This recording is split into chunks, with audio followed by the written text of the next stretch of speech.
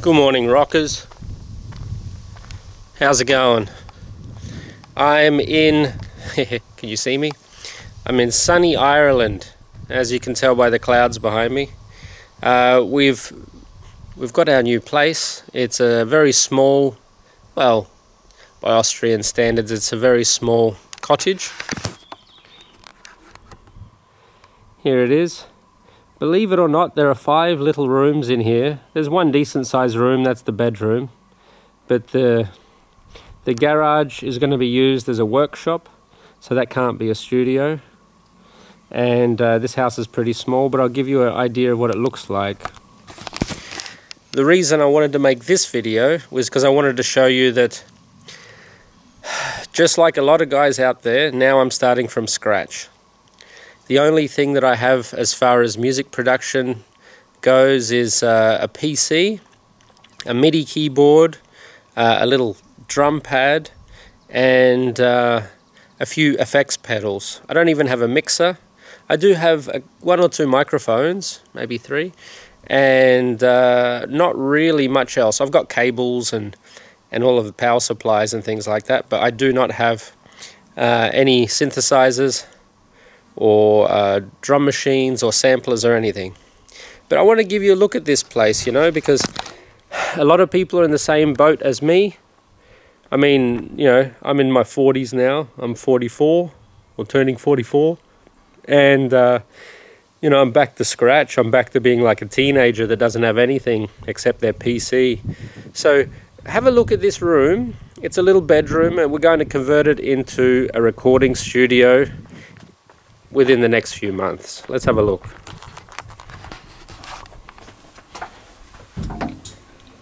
Sorry, Randy. You can sit down now. Make room for you. There you go, buddy. Hey.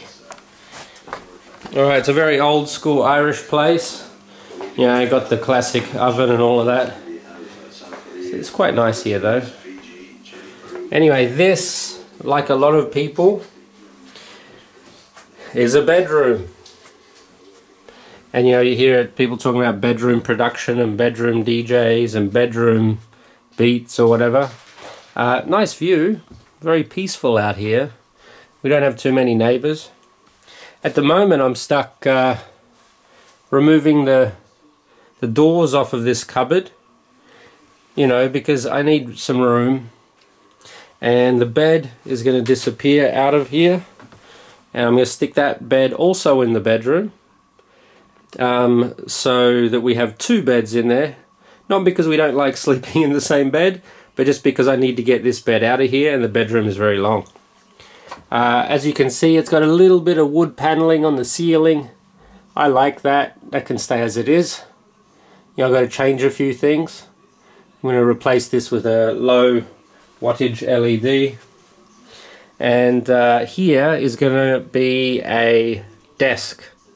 And like I said, I'm really starting from scratch, so I might even make the desk out of these cupboard doors or something like that, screw some legs onto them.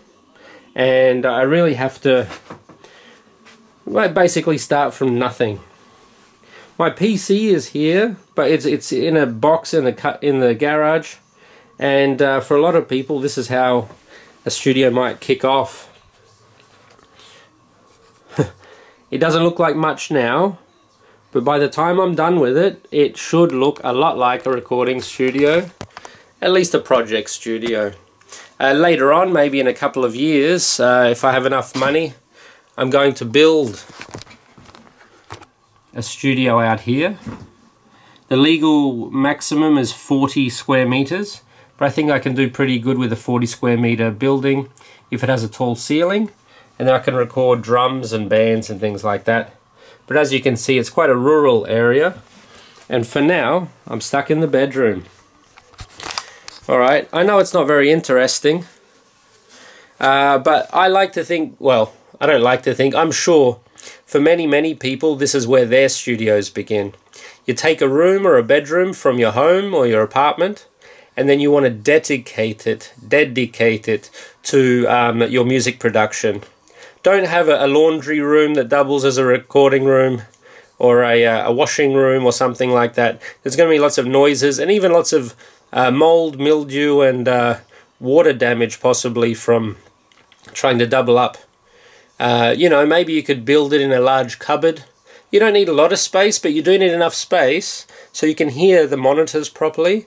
And also we will need some kind of treatment on these walls. I'm not going to buy that cheap fluffy stuff that everyone has. I'm going to probably build some things out of wood.